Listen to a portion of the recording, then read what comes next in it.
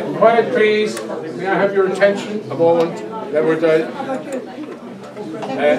Definioshla agus a cardja. This Hawaiian an alta a chorod Corona enoch egg on Taspontis shot that Laura Vecchi Ford. It's 50 years, just over 50 years since we first had an exhibition of Laura's, and it's a wonderful pleasure to have her back here again. It's very retrospective, this show, a lot of very new work, but also work going back to the 60s and the decades in between as well. And to open the exhibition, I'm very, very happy to introduce you to a man whom I've known for even longer than I've known Laura Vecchi. All I'll tell you is we were in college together. So there were a few escapades here and there, and happily a number of adventures since as well. One of the most wonderfully intellectual and erudite men I've ever met in my life. Would you welcome, please, Harold O'Toole. Well done. Thank you very much.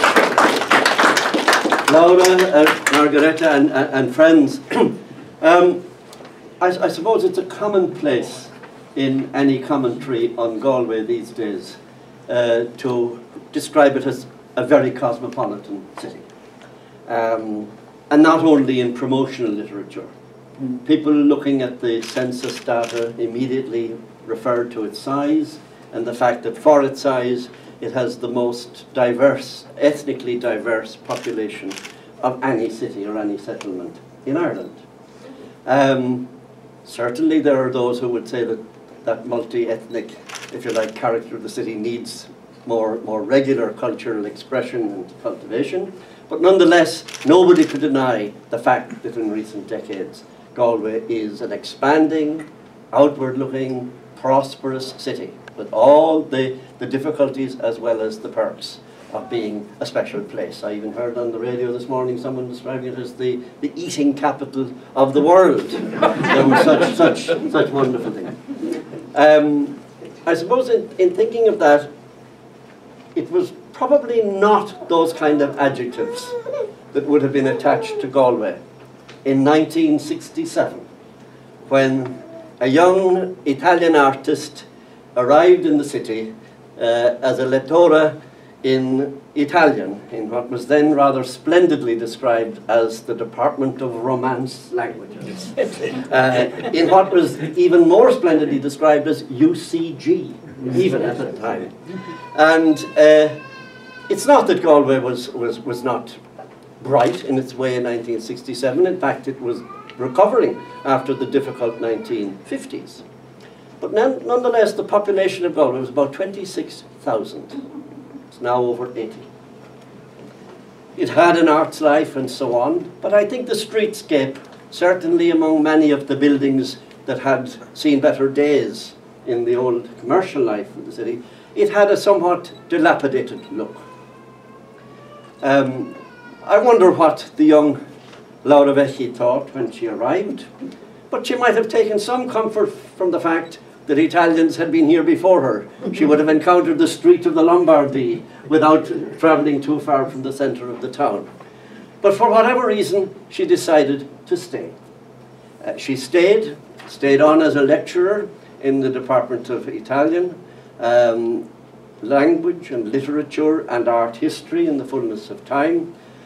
And indeed, she married, had a family, and I think it's fair to say that in the 50 years or so, we can say, Tom Kenny has already said it, I'm not giving any secrets, in the 50 years ago since as it were, she has been a luminous presence, really, in artistic creativity and an adornment to the cultural life of this city and indeed of the country. Now, of course, Laura had already exhibited her early work in Italy in the year of her arrival in Galway, having trained at the Brera Academy of Fine Art in Milano, an important nursery of technically accomplished and creatively original artists. And from these early years, critics identified a sharp, surrealist edge, as it were, to her paintings in that early phase. Her decision to settle in Galway, of course, did not require Laura, or indeed dispose her for that matter, to sever her connections or to abandon the influences, not only in creative arts, but more broadly cultural, of her native Italy. She has been back and forth throughout her life, not just simply to Italy, but to continental Europe in many centres of art, for exhibitions, and with working studios abroad as well as at home here in Galway. And it wasn't always easy. A lifetime of teaching, with all that goes with that, in university administration, such as it was, even if the touch was lighter then than it has become since. On top of that, family. And on top of that, again, the difficulty of getting good studio space. She had very often to fight for the infrastructure within which she could practice her art. Her list of exhibitions, solo or with select other artists, spanning these 5 decades is, of course, far too long for me to recite here in detail. The exhibitions of those early decades in galleries in Britain, Budapest, numerous galleries in Italy, and at most of the major galleries, including, indeed, the most ambitious and discerning galleries throughout Ireland. In the last 15 years, she has had continuing exhibitions, several in Milan, 2 in association with the International Conference on Michele Spina, the Sicilian art theorist and critic, and he has been the focus, indeed, of some of Laura's own academic work, also as a critic. She has had collective exhibitions in Bologna, Sanremo, Padova, in Puglia, in the region of Puglia, and an exhibition, a rather special one, I gather, with 3 of her former, or 2 others of her former colleagues in Brera, in the church of San Fidele di Telvi, in the province of Como. And that is very recently, that is perhaps the most recent one in 2017. It is. Now, I think it's worth noting that Laura Vecchi's contribution to the visual arts in Galway and beyond was not confined to her own painting and graphic art, considerable as that was. She mentored and collaborated with other artists, including important work she did with Graphica 2 in the years from 1976 to the later 1980s, with particular attention to technical excellence, etchings and engravings and techniques. She mentored the Galway art groups, and indeed she gave great assistance to other artists in placing their work, placing their artwork. A car accident followed by the untimely death of her husband Frank Ford in 1987 led to an interval of silence, as it were, but resumed happily in the early 1990s when Laura returned to her work and showed clear signs of new directions, effectively becoming, I suppose, formally more interdisciplinary. She had always been interdisciplinary in her interests, but the formal art began to reflect that interdisciplinarity perhaps a bit more. Her testament to artistic creativity resides above all else, and triumphantly indeed, in her paintings, of which we're celebrating, as Tom said, a retrospective of sorts here in the Kelly Gallery this evening. We have to say of sorts with that qualification because it's one that reflects the career of an artist still in full creative flow. Almost half of the works on display here this evening have been completed, certainly since the turn of the millennium. No doubt critics, by which I mean professional art critics, and the sharp-eyed among you here, will find fascination in identifying and tracing a path of evolution, as it were, of maturation and continuing innovation in Laura's work throughout her career, from the early hard-edged surrealism to her more recent work. And it would be a good critic who would try and identify what the characteristics of her late style are, as it were. My own response, which is not that of a critic, but my own response to this extraordinary body of work, is not to categorize it in terms of genre or type, or indeed to calibrate its development, either in technical or other terms. As I say, this would be beyond my competence. I would simply wish to salute its sheer virtuosity and visual exuberance. Virtuosity in the first instance arises from its being rooted in a mastery of technique. From the outset, I suspect Laura Vecchi was blessed with a firm hand, which through her formal training and her dedication as an artist in etchings, engravings and close work, she soon perfected it as a formidable and fine instrument of her painting. and that's evident in all of the work around us this evening. But her virtuosity also announces itself in the confidence, the assurance of her bold visual statements, also visible around the walls here. Personally, for me, it is the palette of colour and its deployment that is especially exciting. And even in those paintings which have, as it were, a presiding colour, for example, blues, whether it is sky, sea, shore, the range and shading of colour tone, the nuances in each individual painting, they're quite striking. Now, in acknowledging the range of subjects that mark this major exhibition, we might remark briefly on, I suppose, what others have seen as signature features of Laura Vecchi's style and of her paintings. These signature features are, of course, stylistic as well as thematic. For example, in content, I'm sure many of you have noticed already around, the way in which birds, fishes, seascape, water sights, the natural light and life of seashore, shells, horizons, birds, birds' nests, and journeys. Journeys and the sense of curiosity, of looking in and looking out and looking beyond. These evocations of the elemental in nature and the environment have been hailed by critics as representing a uniquely intense and authentic set of responses by an artist to the natural world. Observing the quotidian, the everyday. But in Laura's case, it is not the ordinary of the everyday, but the extraordinary in the everyday. She herself has described it, and I won't embarrass her by citing her own words, but she has described it, she says, the work relates to subject matters observed in real life, but transformed by surreal or emphatic manner. Now, as far as stylistic matters are concerned, and here I will be impertinent because I will remark on what I've seen rather than what I know of. As far as stylistic matters are concerned, I'll only remark on the firm arc, not quite diagonal, but what I suppose I would call the southwesterly arc that is such a feature one finds in many of her paintings. An arc that's not to divide or segment the painting, but to guide the eye in the full apprehension and appreciation of the visual arrangement that is contained. Before concluding, may I make brief mention of two further aspects of Laura Vecchi Ford's work as it surrounds us here in the Kenny Gallery this evening. Firstly, the portraits, which generally do not belong to the early part of her career, but to the maturing part of her career. They are powerful and in their different ways subtly responsive to character and circumstance.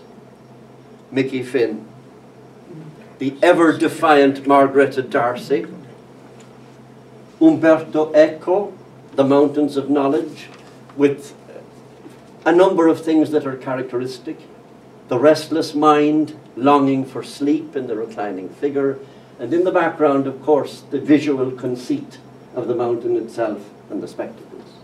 Sean McSweeney. There's a playfulness in some of the visual conceits that nonetheless does not detract at all from the profundity. And I might add the Joyce mask. There are probably other things that one could mention. The second and final aspect of the work on which I feel I should comment is the introduction increasingly of script or writing into the texture of paintings in Laura's recent work. Now, as I understand it, these writings again have their origin in Laura Vecchi's intense responses to immediate experiences, to mood, to image, to object, and intensified by contemplation, as it were. Except in this case, the words move into forming poetic sequences, largely untitled, which then may stand alone or be incorporated or textured into the painting.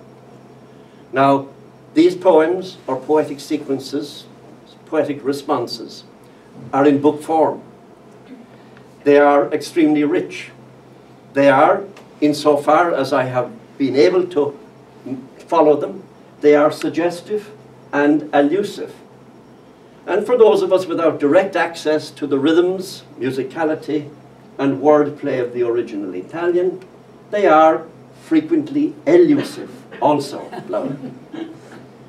Finally, friends, I should say that we are here this evening, obviously celebrating a long career and an exceptional body of artistic work. But more than that, we are celebrating a life of creativity and colour, and happily, a life that is still in splendid glow. We salute you, Laura, and may you continue to enjoy good health and creative energy, as the old Romans put it, ad multos annos.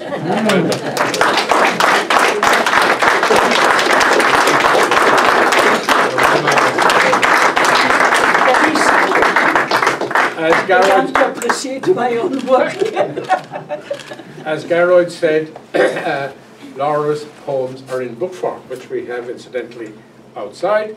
But we're very privileged now that our good friend Margaretta Darcy is going to read one or two of these poems. They are incidentally in English and in Italian in the book. The Italian won't be read. No. Yeah. So away, yeah. I'm going to read the introduction by the... Maybe not. It's too long. by Daniel O'Donoghue, because it's the strangest opening that really anyone could imagine. So he says, these are not translations. I am not a fan of poetry and song translation in general. And Laura's poetry, because of its unusual vocabulary, many words that I'm fairly sure not one Italian in a million would understand. In order to make very clear these difficulties, I have in the first few instances included a machine translation. So this is quite fascinating, the whole thing. These are not translations, nor have I made a selection. I simply used what I chanced to lay a hand on in various locations and in order of finding or of what fitted on the page. Most of them I do not understand. I have simply tried to make sense of them for myself and may often be in error.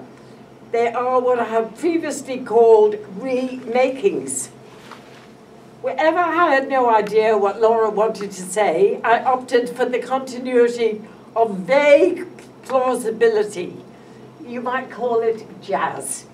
And in the end, he says very thing, I work on the strictly take it or leave it basis.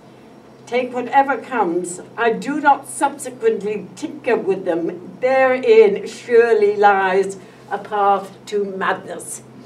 So it is well worth it buying these books and understanding them, but also just for the introduction of this quite extraordinary, that we might say, what would we say he was? A contrarian of Daniel O'Donoghue. So I'm just going to read two. I'm going to read the machine translation and the English translation. I haven't got Italian, and Laura won't read them in the Italian, so you'll have to, if there are any Italian speakers here, are there? They're all very shy. Kira. Well, apparently Kira won't read them either. So, if we buy the book, is that we can do our own reading Italian badly at home. But as Daniel said, is that the poems are in conjunction with the pictures. And one of the pictures, which is the one in Italian, which is about the moon, is just round the corner there. And then the other one, which is also of the mirror, which is here. So I'm just going to read the machine translation of that one, and then Daniel's jazz one of that one. And of course, it's all from Lara. I want the moon in the well that better rereads and gets stuck fragments in small private waves, in lights and events, recently animated breath, in contribution of the diverged, being and mirrored, but casual and essential, little being, big part, the universe. So all have a look at that one and remember the words. And now we will have this one. I want the moon in the well to glow, to soar. It's like to break up into small private waves and near breathless happenings in tribute to its mirrored otherness, random and essential, its smallness, a large portion of the universe. Well done.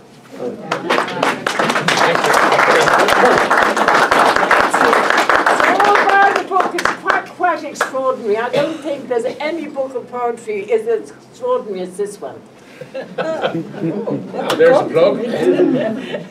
Well, ladies and gentlemen, I want to thank Garrod first and foremost for our most remarkable presentation on this exhibition. And I want to thank you for being here and continue to enjoy the exhibition. We haven't run out of wine yet, so you needn't be in any hurry, and enjoy the paintings. For the meal about it. Thank you. Well done. All right. I'll leave the chair over here if you want to sit at any time. Well done, Margaret. Thank you. It sure is. I agree.